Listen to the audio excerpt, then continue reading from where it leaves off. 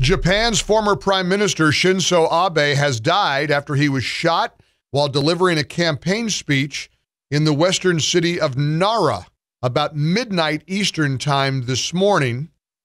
He was attacked from behind during a stump speech that he was giving. Shinzo Abe was Japan's longest-serving leader.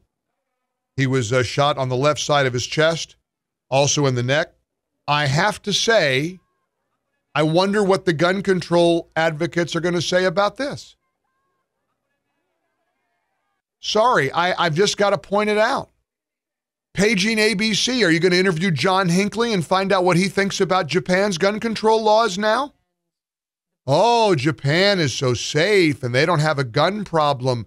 Well, here's an act of gun violence in Western Japan.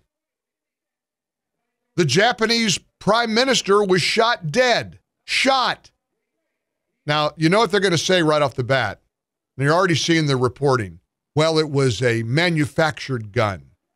I guess this lunatic built a gun in his basement somewhere in Japan. Here's what we've got.